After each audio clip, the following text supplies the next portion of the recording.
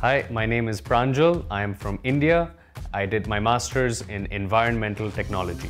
My ambitions were always to do with climate change. I was very interested in it from a young age, more on the engineering side of it, which led to my undergraduate. And now, after the master's, it's a lot more on the policy and business side of it. Before coming into the master's, I was well aware of the reputation that Imperial College as well as this program held, and I was always interested in seeing how I can become a part of that community and learn.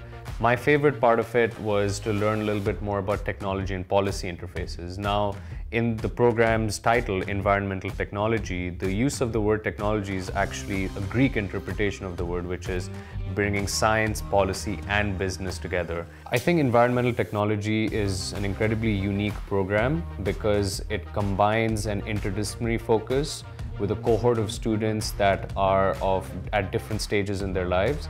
And that combination of knowledge, while being thrown into a project type scenario where it's less about monotonous lectures, but it's more about actually going out there and doing something, is really interesting. It's unique, and it's something that I think a lot of people can benefit from.